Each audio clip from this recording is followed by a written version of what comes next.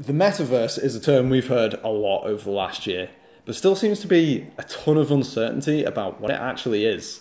So in this video, I'm going to answer some of the most common questions. So I'll put timestamps for all of these chapters in the description, so feel free to skip ahead to the parts that interest you. Back in October 2021, Mark Zuckerberg seemed to just speak the metaverse into existence.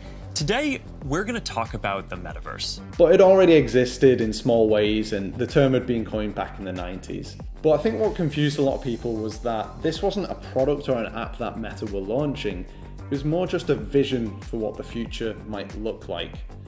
So while that was very intriguing, it just left people with a lot of questions. Before we get into those questions though, it's worth noting some interesting things about the metaverse. Despite the ambiguity, the metaverse is a big deal. Management consulting firm McKinsey & Co predict that by 2030, the metaverse will be worth $5 trillion. Already in 2022, over $120 billion have been invested. McKinsey also found that 59% of consumers prefer at least one metaverse experience over the physical, real-world alternative. Also, 95% of business leaders believe that the metaverse will have a positive impact on their business in the next 5 to 10 years. And as I'm making this video, the EU have just made the metaverse a priority for the digital age of Europe. So we know it's important, but what is the metaverse? There are many different definitions floating around at the moment, and people are still trying to pin down exactly what it is. But quite simply, it's an evolution of the internet that aims to take us away from 2D web pages and apps and into more 3D worlds that are inhabited by other users. So think about these examples. Instead of video calls as we know them now, you and your friends or colleagues would appear as avatars in a 3D space that you can interact with. So you could have your work meetings either in a fancy boardroom or on Mars. Instead of watching a live streaming concert on YouTube, you would be in a virtual venue with other users, watching the band appear in 3D and perform the music live in front of you. Is it The Matrix? It sounds a bit like The Matrix. Well, not quite, or at least not yet. Elon Musk's Neuralink definitely does have some Matrixy potential, but just like The Matrix, for now it is mostly science fiction. Is it Ready Player One? Kind of, actually. It's not far off. So the virtual world, the Oasis that we see in Ready Player One, is essentially a metaverse platform accessed by the players through virtual reality gear. And that technology is not far off what we currently have available. And the story is set in 2045, so it's not the too distant future. So what can I do in the metaverse? Really anything that you'd use the internet for. So connecting with people, gaming, shopping, selling, trading, education, attending virtual social events. The difference being that the experience of each of these activities is enhanced by the fact that you're in an immersive environment with others. So an example that I like to think of is if you were to normally do yoga in your living room and you're watching an instructor on YouTube on your TV, in the metaverse, you, your instructor, and other students might be in a virtual park and doing yoga in the same 3D space. The metaverse also provides a lot of opportunities for artists and developers to build and populate it, but more on that later in the video. What does the metaverse look like? Right now, it looks like this, and this, and this, and also this. Mark Zuckerberg's screenshot of Horizon Worlds was a big flop, but he is promising better graphics that should look like this. So the metaverse looks like lots of different things because it is lots of different things. It isn't one single place or app. The same way that Spotify looks different to Reddit or Gmail looks different to Netflix, pockets of the metaverse will differ in style and function from one to the next. Okay, how do I access it? Right now, you can go to decentraland.org, link in the description, and in just a few minutes, you will be exploring the metaverse. But Decentraland is just a section of the metaverse. At the moment, the metaverse exists in very separate parts that don't really interconnect, and this Interoperability is what Mark Zuckerberg believes will be crucial to the success of the metaverse. Like how you can access the internet with different devices, PC, phone, TV, the different ways in which you access the metaverse are going to provide different experiences. There's virtual reality, so a VR headset like the Meta Quest 2 can provide a very immersive metaverse experience.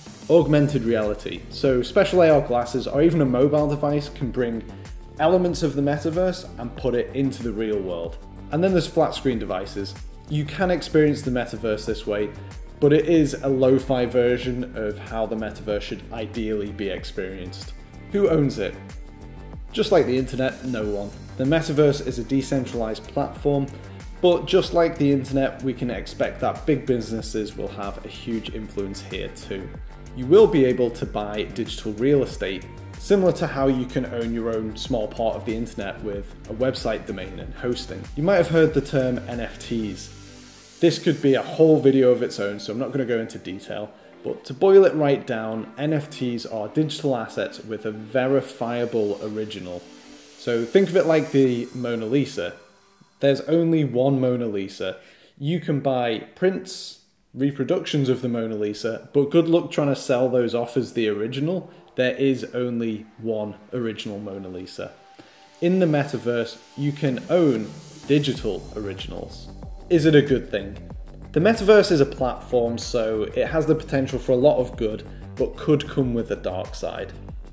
In the 2022 State of the Union address, the European Commission President included an initiative on virtual worlds such as the metaverse to ensure the metaverse has European values such as safety and openness. I've also heard people talk about how bullying could be a lot more severe in the metaverse, with interactions being much more personal than they are in text-based communications with social media right now. So there are a lot of problems that we're going to have to face with the metaverse, but we have been here before with the internet. It's not entirely new territory. And while the internet has serious problems of its own, I'm sure most would agree that it is a net positive, and overall we are better with it. So thinking about the positives, what opportunities are there? First and foremost, there is building the metaverse. The virtual worlds that make up the metaverse will need to be built and maintained, and that involves lots and lots of hard work by artists and developers. So if creating immersive experiences is of interest to you, you might like to subscribe to my newsletter over at john-bradley.com. It's completely free, and you will receive weekly insights into the design and creation of immersive experiences and themed entertainment. Buying and selling real estate. So just like in real life, you can make a profit by strategically purchasing land, that's virtual land, in an area that you think could attract a lot of people, and then later sell it to make a return on that investment. Creating NFTs. You can make an NFT out of any kind of digital creation. It might be an illustration, it might be a song, and then sell that in the metaverse. Artists can also mint their work, which lets others reproduce it, and then a portion of all future sales is then returned to the original artist. Teaching and education. Like with a lot of things during the lockdown, we saw digital education become more common. But even before then, in my work at Immersive Interactive, we have been creating virtual worlds to immerse students in the topics they're learning about, whether that's ancient Rome or the moon. And what better way to learn about places than to visit them? And there are many more opportunities presented by the metaverse, which I'll probably expand on in a future video. At the moment, the metaverse does already exist, but it's in very small and very separate parts. But more than that, it is a vision for the not too distant future and the huge potential that it has for socializing, having fun, and creating jobs. But it's not all just hot air. There is billions being invested into the metaverse, and already we've seen digital land and NFTs sell for millions. So if all of this has you interested in the future of virtual worlds, don't forget to subscribe and click the notification bell so you never miss a video. And if you like this video, you might also want to check out my most recent video over here. Thanks for watching, and I'll see you in the next one.